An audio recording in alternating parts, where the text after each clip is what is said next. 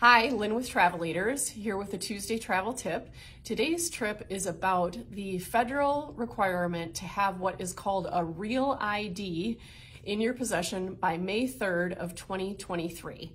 Now, you may have heard about the Real ID Act in the past couple of years. It got kind of delayed by the pandemic. Originally, we were all supposed to have them in 2020, and it kept getting pushed out. Well, they have now established the new deadline of May 3rd, 2023.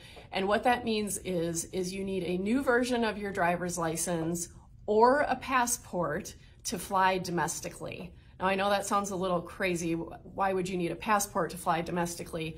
But both forms of identification, either or, ultimately are really verifying your identity and your citizenship.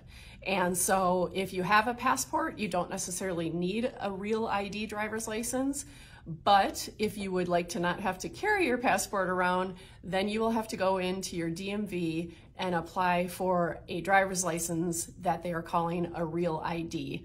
And the difference, or what it looks like, is that you have a star on your driver's license. And you can see here I'm showing an example of it. So I'm including links and websites in this video, not only for the federal mandate, but also for Wisconsin. Of course, if you're from a different state, you'll want to look up your state's real ID requirements, as they may vary a little bit.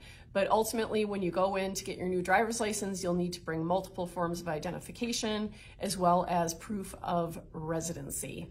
Again, we've got some time to do this. May 3rd of 2023 is the deadline, and take a look at these resources for more information.